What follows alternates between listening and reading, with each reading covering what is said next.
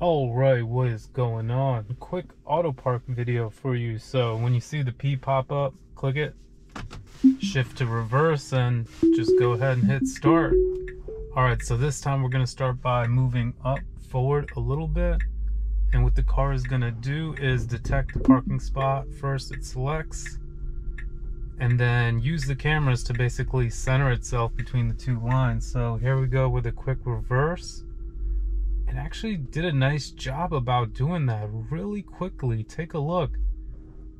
And just like that, auto park complete. That was like 30 seconds. That was really awesome. Usually it takes a few seconds longer than that. But I like the way that it moved up first and then reversed and did a really good job. So yeah, hit that like button if you enjoyed this video. My car does have ultrasonic sensors, so in order to do that, I think that Tesla does need that. But make sure you subscribe to the channel for more Auto Park FSD beta videos.